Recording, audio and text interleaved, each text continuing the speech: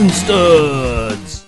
Welcome back to the channel, my fellow LEGO fanatics. Spruce and Studs here, and we have a fresh, minted set just bought off the shelf at my local LEGO store.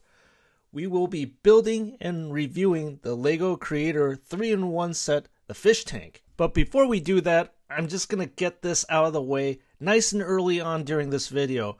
And that is to please subscribe to the channel, as your support means everything to keep the channel going. So mash on that sub button so that more LEGO-y goodness can be cranked out by yours truly over here. As of release of this video, we are currently at 25 subs, which is awesome.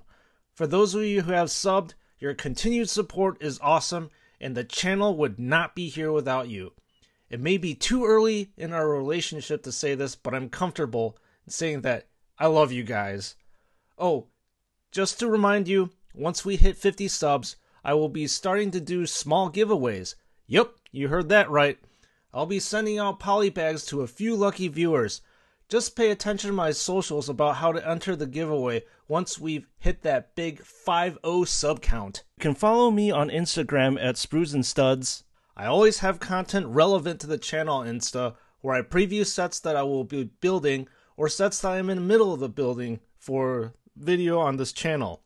You guys have insider access to the sets that I have bought as well. In fact, I just posted a massive haul that I bought from my local LEGO store featuring a whole ton of new August releases. I'm also on Twitter at Spruce and Studs. I also have some content relative to the channel, but if you like Pokemon TCG and Pokemon Go, then Twitter is definitely the place you will find me. I also do have some smattering of LEGO and Warhammer content as well.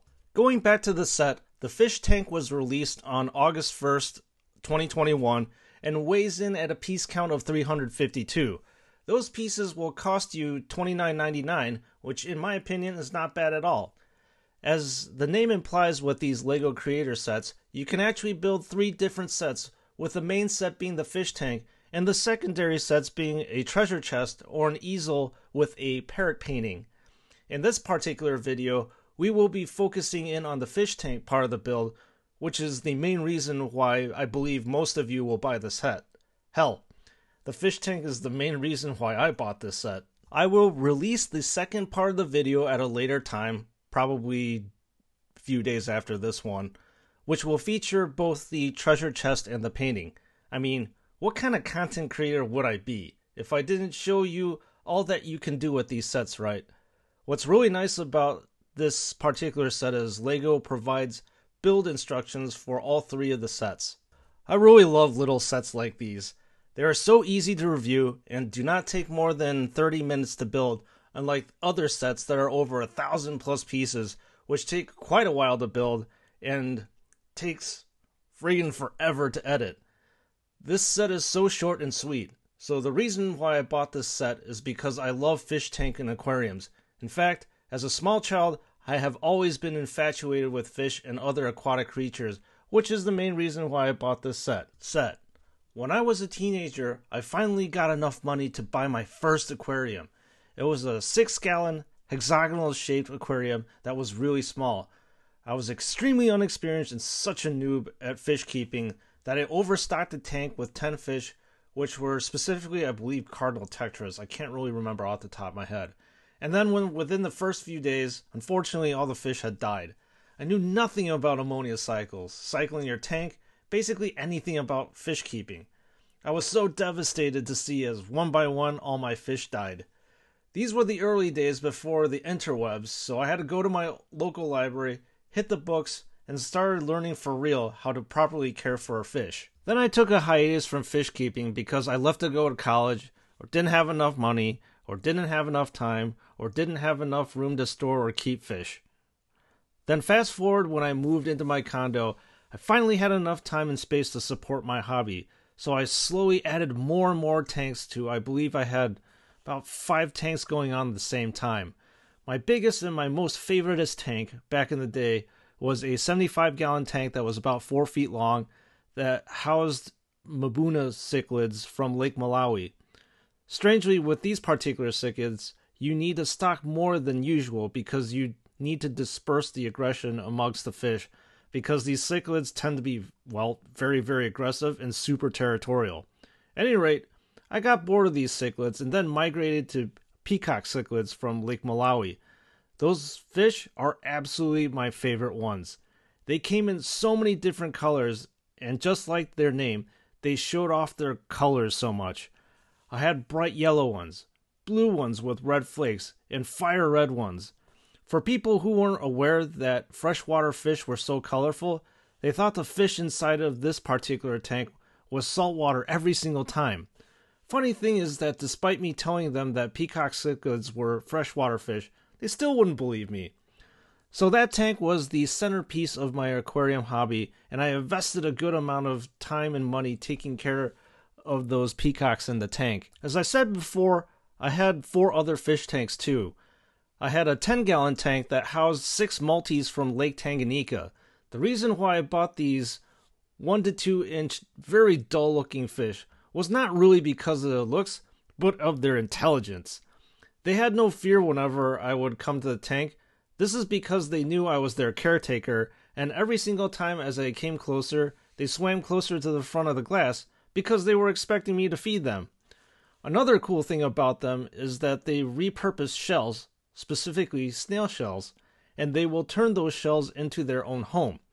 So each of the multis will defend a cluster of these shells from each other, and when one of them wanders a bit too close, they will chase the invader away. Then if the multis felt threatened, they would dart into their shells and hide until they feel that the danger has finally passed. The third tank housed only a beta, or a Siamese fighting fish. This guy was also the king of a 10-gallon tank.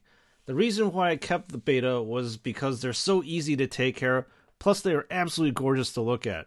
Through crossbreeding, fish breeders have been able to select out gorgeous traits on the betas. You can have male betas with massive flowing fins, fins that are half-moon shaped, and so much more. Not to mention, the colors on the males are absolutely astounding to me.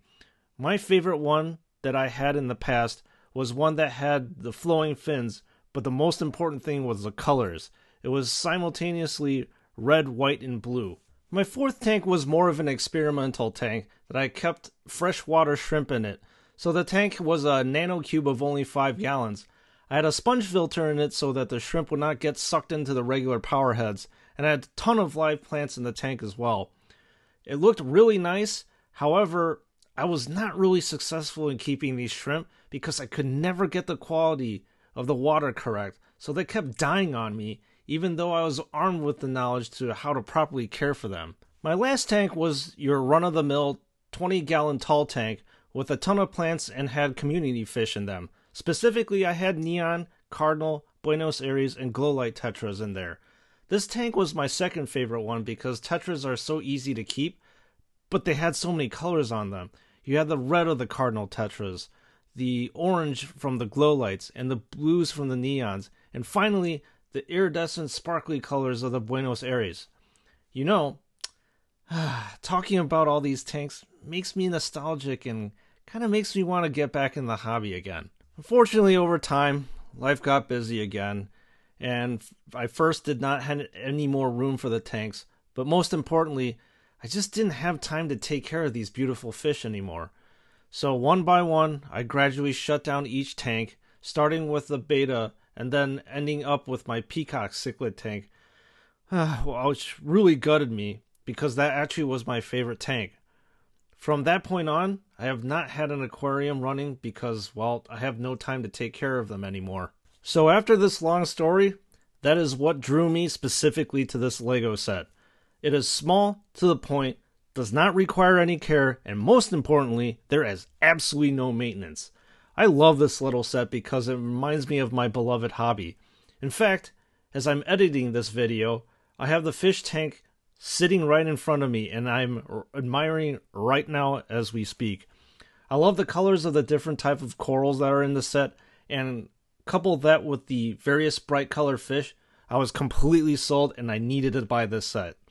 I really have nothing negative to say about this Lego set, as I think it is perfect and represents fish in a saltwater tank 100% accurately. In fact, this is my favorite set that I bought during the massive Lego or summer LEGO release, hence why we are building and reviewing it first thing. Sheesh, I just realized that I spent most of my time talking about the past history of my fish hobby, and I barely said anything about the set itself. Sorry about that. You can tell I got super excited and completely lost focus, as usual. So here you are seeing on screen a simple build of a mini submarine. I love how LEGO designers with just a few LEGO pieces can represent bigger objects.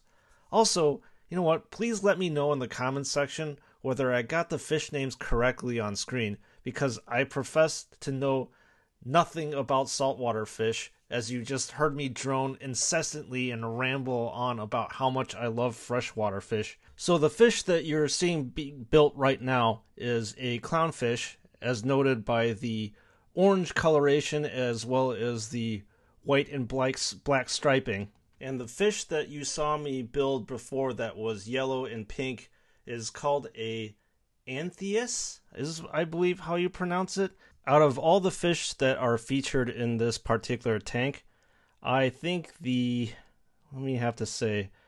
probably the yellow tang is my favorite one out of all of them. And there we have it, my brick family. Another set built, reviewed, and video done. Thanks for making it until the end of the video. I thank you profusely for your continued support and dedication to the channel. In summary, as I said before, I love this little set, and for those people who are fish keepers and aquarium fanatics who do not have the time or space to keep a fish tank, then this is definitely the set for you. In fact, I think I may buy another one of these sets and bring it to work with me so that I can have another tank there and at home. Anyway, let me know what you think about this set in the comments section below. This is Sprues and Studs, and I am out of here. I will see you all in the next build.